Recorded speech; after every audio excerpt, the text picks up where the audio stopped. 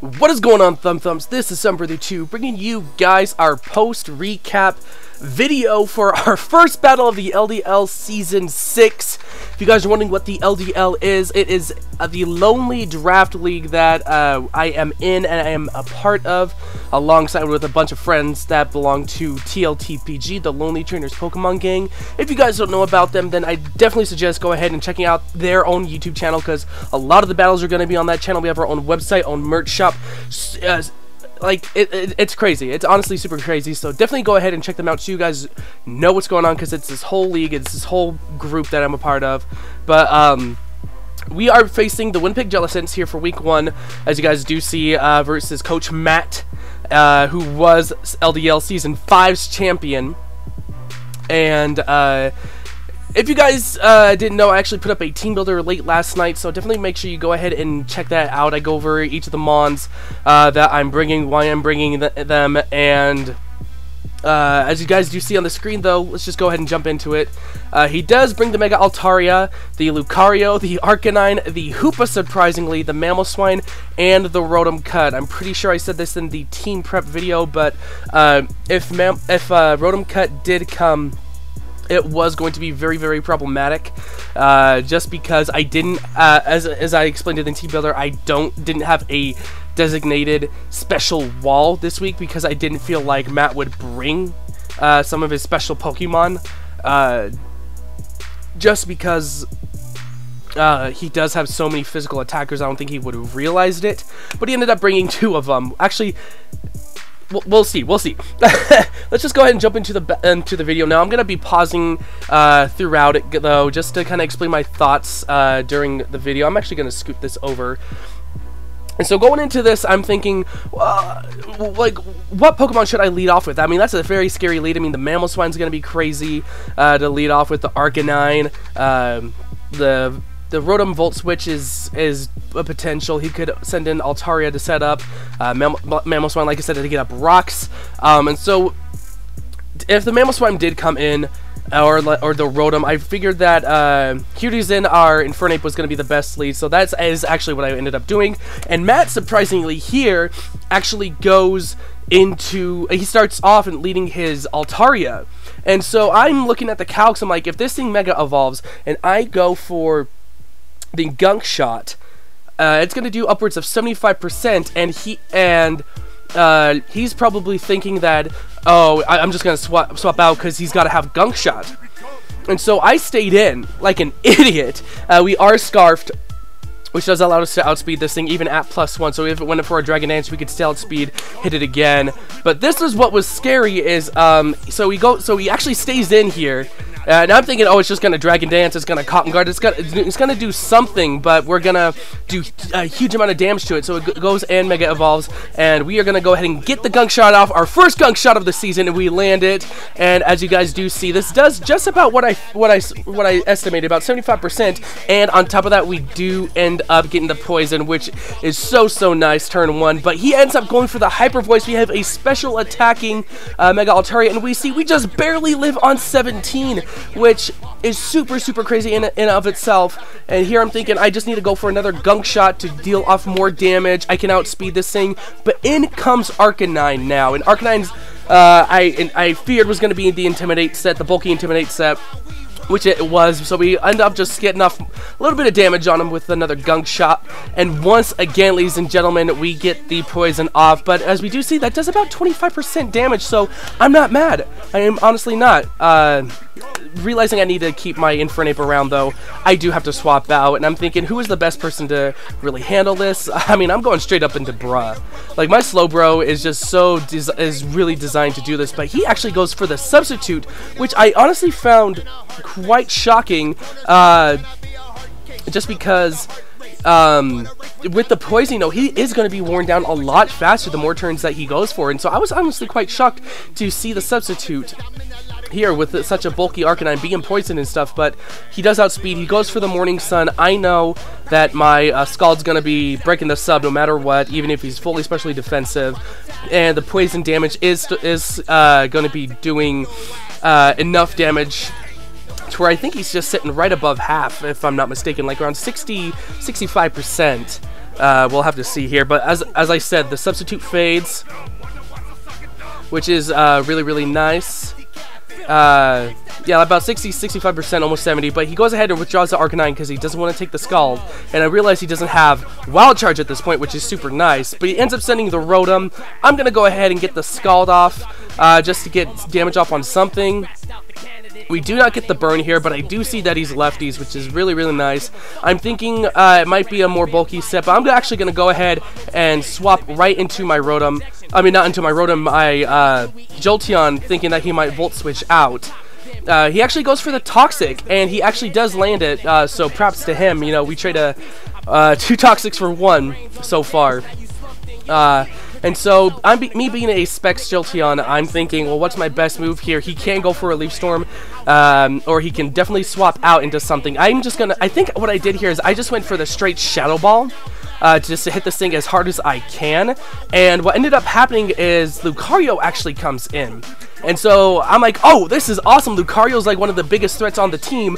I'm going to go ahead and get that off. I get a crit, knock him all the way to the red, but I was super scared here. I'm like, oh no, what berry just activated? The Salic Berry just activated, ladies and gentlemen, which boosts Lucario's speed by 1 stage. And here I'm thinking, oh god, he's got Earthquake, he's got something. He's gonna just wreck me. I'm done. I'm swept. This Lucario's too much. My only... Like, if he has extreme speed, it's over, because the only thing that could potentially get rid of him is going to be is going to be our Infernape. And so I'm like, well, Jolteon is the most useless member. I shouldn't say useless. He's the Pokemon I don't need the... How do I say this? Jolteon is the Pokemon that I don't need the most. There we go. And so I decide just to stay in and go for the Shadow Ball, and he actually ends up going for the Meteor Mash, which I do resist. And so as you guys do see, we tank that like a freaking champ, and the Shadow Ball comes off and knocks out the Lucario. And already I'm thinking this is one of the biggest threats that he had on his team to handle a lot of my Mons, and I'm so glad that it's finally gone. And here comes the Mamoswine now, and I'm like, he's probably thinking I'm going to be swapping Outbeat just because, you know, I want to preserve this thing. It's a very heavy hitter, but at this point I'm still thinking Jolteon isn't going to be around much longer. It's poison just like Infernape. I don't really need it. It did better than I ever thought it could, which now looking back, I really do wish I kept it around. But I was fearing the Ice Shard, and I really didn't want anything to take the Ice Shard, and Infernape couldn't have lived it. As well as I just didn't want anyone else to take damage. I could have gone into Slowbro, but I was fearing the Earthquake, and Earthquake did so much damage. So I just stayed in, and I went for another Shadow Ball being specs into it, and you'll just see how much damage this does. I was trying to figure out if it was a Assault Vest set, which it's not, and we get the special defense drop, but he does get up the rocks, and that was the fear. I should have brought Komala, or I should have put Defog on something, because now Hiruzen, I don't believe, can come in, and now Scyther takes 50% to rocks, and on this turn, Jolteon unfortunately does go down to poison, but I bring in Bruh because it's the safest thing. The only thing he can touch me with is Earthquake, so he's gonna go ahead and swap and go right back into actually it goes into Hoopa, and I was so close on clicking Shadow Ball because it did the most damage to the Rotom, and the Scald still goes off. I get another crit and a burn. Like, I said this, I'm sorry, oh, did I just, oh, my bad, I just hit replay. My bad, guys. But we get the crit, we get the burn, and you know, that sucks. Like, and I don't want to say, like, because I said this in the team builder. I don't want a Haxie battle, but I've gotten 2 crits, I've gotten 2 poisons, and now I've gotten a burn.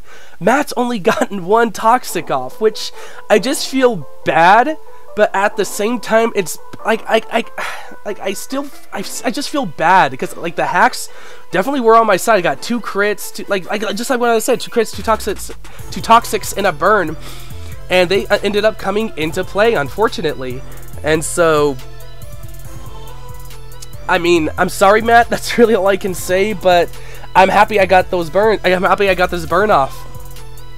And so the Hooper's burned, it's down to 50% HP. I don't want to stay in, fearing the Shadow Ball, so I'm going to go ahead and swap right out into my Crocodile liability. He's the best one to take the hit for any Ghost Stab. I did fear a little bit of the Focus Blast, which I was right to, as you guys will see later on, but he does end up going straight for the Shadow Ball, and you guys will see right here, we will actually eat that pretty well. And if this thing is, I was wondering if this thing was scarfed, because I know that's how most Hoopers are run, or maybe it was Specs, but that didn't look like Specs damage to me, so, and I didn't see any Life Orbs, so I was praying that he was scarfed into Shadow Ball, and that was just going to allow me to go ahead and get some awesome damage off here, potentially get a knockout on something, and I'm debating on what to go into, what move to hit. I should have hit Superpower, because it would have done a huge amount of damage, but I just went for the knockoff here. And you guys do see that does a huge amount of damage onto that Rotom, and this is where I was actually really confused, because when it came to the Rotom, that did a lot of damage. And usually, when I was looking at this, I was thinking, well, is this thing offensive with leftovers? Is it specially defensive with leftovers? Just because, like, I still feared it being a very offensive set, and that damage looked, to me, it looked like it was offensive, and matches threw leftovers on it because he didn't know what else to put on it. Like maybe he had Pain Split on it just for the lulz. And so I debated whether or not I outsped this thing or not, if it was scarfed itself or something, but I knew I definitely outsped it by 1 point, even if it was max speed. That's what we built this liability for, and I'm thinking, well, if liability goes down here, I can at least get up my rocks. And so, oh no, actually I swapped out here. I don't get up rocks until later, but I went right into Hiruzen to take the rocks damage to guarantee a free switch into something that could handle this Rotom extremely well. So unfortunately, rocks take our Hiruzen down, and we do see the Will-O-Wisps, and that was when I was so afraid. But here I can go into Spearmint. As you guys do see, rocks do 50% to me, but a Bug Bite guaranteed me to knock it out. And I was like, well, do I roost? Do I go for the attack? And so the Arcanine comes in, and I should have roosted here. But instead, I just wanted to get off any damage I could, and I prayed the Arcanine wouldn't come in, but of course it does. And so the Arcanine comes in, but the poison damage is stacking up. And I'm thinking, okay, I gotta swap here. He's gonna heal up, but that poison damage is still racking up. I get almost a free switch into Bruh. That Regenerator is coming in so handy, because we're just back up at full the whole entire time. And now, more and more, Matt is running out of switch-ins to this Slowbro, which is really nice, because this whole time I'm thinking Slowbro is actually my way to win this match. And so, I don't remember what exactly I went for here. Did I go for the damage on Scald again, or did I go for the Shadow Ball this time? Oh, I went for the Psychic. It was a toss-up. Psychic did more damage, or it was the Shadow Ball. And so, I had an awesome read. I Psychicked it. Anything could knock it out. I went right back out into Spearmint, thinking, oh, it's not going to do anything. And he actually goes for the Leaf Storm and ends up missing Matt, my dude. I am so sorry. I am so sorry. Of all things, dude, I'm just so sorry. That sucks. I've been there. I've been there with the misses week 1, my dude. It's terrible. But realizing that the Rotom was going to switch, on the off chance that he didn't Volt Switch it, because he knew I outsped, I was just going to go for the Roost to get back more health. I had to get back more health. I was at 1 HP, and in comes the Mamoswine. And here was what was really scary, because Ice Shard, I don't believe, knocked me out, but Icicle Crash did. So here was my opportunity, if I'm not mistaken, to go ahead and get damage off on this Mamoswine. And so I went for the Aerial Lace, just in case he did decide to swap out into something. And as you do see, that does a huge amount of damage, knocking him into the red. Matt goes ahead and lands an Icicle Crash. Congrats, Matt. You landed the Icicle Crash. And Spearmint goes down, of course. So now, Bruh has to come back in. Bruh, I'm thinking right now, is the way to win this match. And so, I'm just going to go for, I think I went for another Psychic, and he just straight up goes for the damage here, to guarantee more, just that my health is lower, and which, as you do see, that does a huge amount of damage. But the Psychic comes through, lands on the Mamoswine, knocks it out. Bruh's taking lives. Now he heads back into his Altaria, and here I was thinking, well, does Altaria get a what's it called, a grass move? And I wasn't sure if it did or not. So I'm thinking if it goes for the Hyper Voice, this is the perfect opportunity for me to swap into my my Mega Aggron finally, and it goes for the Roost. And I'm like, okay, it's a special wall. I mean, it's a special defensive wall. It's got to have Cotton Spore. It's got to have Cotton Spore. And so here I'm able to get off my here I debated whether or not to go for Earthquake or not, but I'm like, no, I just need to guarantee to knock this thing out unless it sets up in front of me if I go for something else. So I ended up being an idiot and going for the Heavy Slam, and after that Intimidate, it's just pitiful. It's just pitiful damage to this Arcanine. Like Blazing Squid, who actually ended up sending me this recording, he just laughed when he saw this part. I'm like, I can't blame him for laughing. I'm laughing too, you know. But I mean, I can still potentially live Flare Blitz and all that stuff, but I'm gonna go ahead. He's actually gonna swap out. He's gonna go into Rotom, predicting the Slowbro to come in. While for me, I'm actually going to swap into my Crocodile, which is really, really nice. I read that perfectly because Crocodile can outspeed, and I was still fearing that he might not outspeed for some Choice Scarf reason. But I was super lucky here, and I got the read right because Crocodile could now put in work. So he goes ahead, swaps out of Rotom. I'm gonna go ahead. He goes into the Arcanine. I think all I did was, did I actually Earthquake or did I knock off here? I think I Earthquaked, but he's -1. No, this is where I get up Stealth Rock. That's right. It was the nice, safe play. It was the safe play. So now, because he had to be fearing the Stone Edge. Now that I'm rewatching this back. But now poison damage comes off, and even at -1, we could still do a lot of damage to this thing, which I really, really liked. So we stayed in, we go for the Earthquake, just to make sure that this thing just gets more and more poison damage off, and we actually get the knockout, because it must have not been 252 HP, because the calc said it would only do max, like, 44%, and that thing was, I think, right above 50%. But now in comes the Altaria, and I'm thinking, well, Rock's damage is taking it down to a very, very nice level. So I went for the Earthquake again, like, because, you know, why not? It was dealing good damage, and so we do see that Altaria just barely lives, and he ends up going for the Cotton Guard. And Matt did say that this was a misplay. He should have just attacked. I'm thinking I would have swapped out. I think he should have roosted, just to guarantee to live any hit or get back any health that happened. But as we do see, that is a 1 HP Altaria. We're gonna go for the knockoff just on the off chance he does decide to do some crazy shenanigans, because Rotom's still around for potential defog. So I went for the knockoff to be safe. And Liability gets a knockout. We get our health all the way back, almost all the way back up with leftovers. And this is where I knew that this is where I will say I messed up. I've been keeping up with the video really, really well. Holy cow.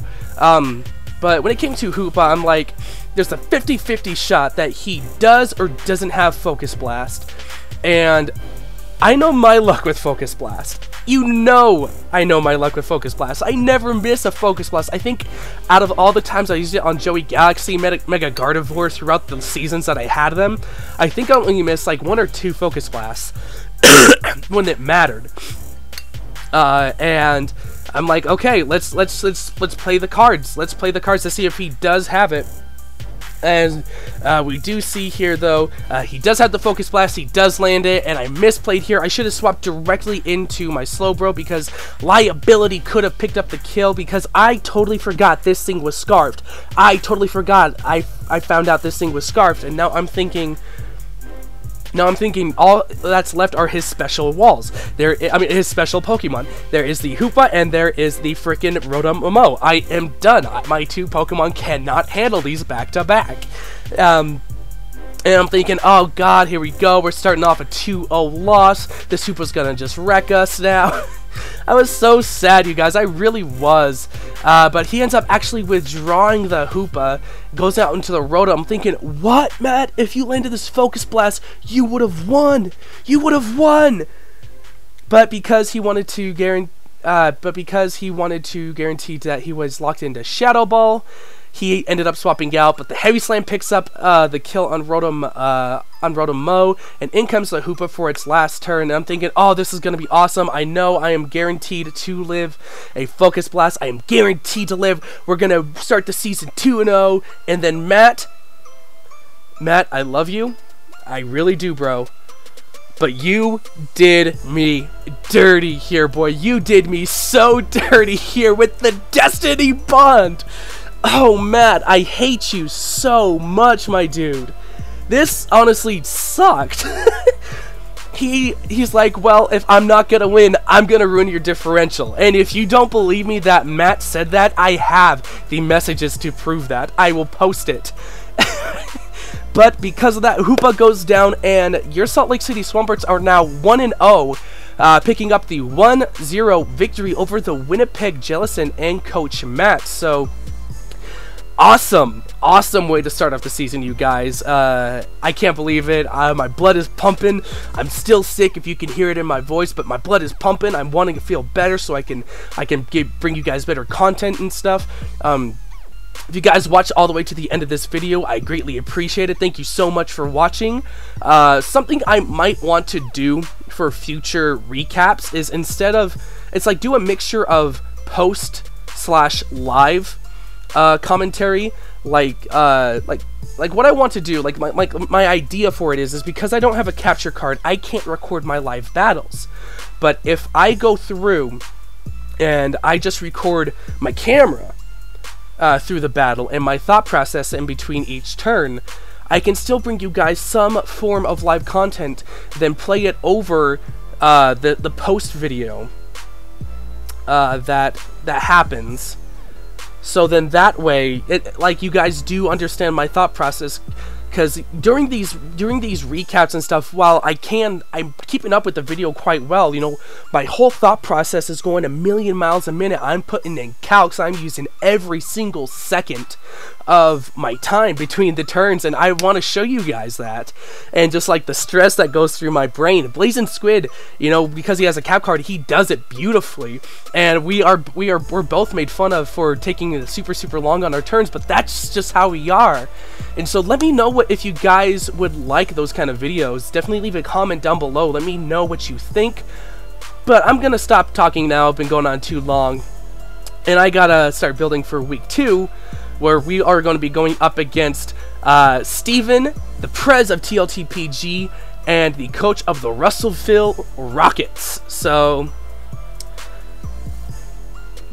I don't have much more to say. Thank you guys so much for watching. If you're new here, definitely leave a like, comment down below what you think about the new video ideas, and if you want to see more videos like this, definitely subscribe. I would greatly appreciate it. But I'm going to get up out of here. Thank you all so much for watching. My name is Sunbrother2, and I'll see you guys in the next episode.